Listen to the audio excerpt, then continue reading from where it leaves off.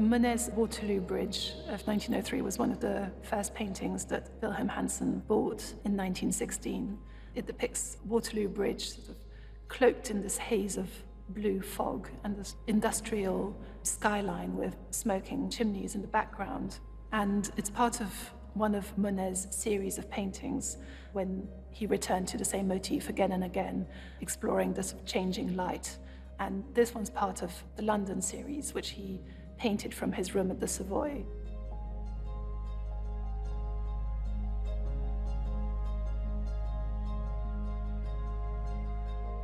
Monet was fascinated by the fog in London.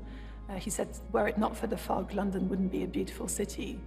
And he was interested in this kind of haze that wrapped around everything that he called the envelope. And his series was a way of exploring this changing atmosphere over different times of the day and different effects of light and shadow.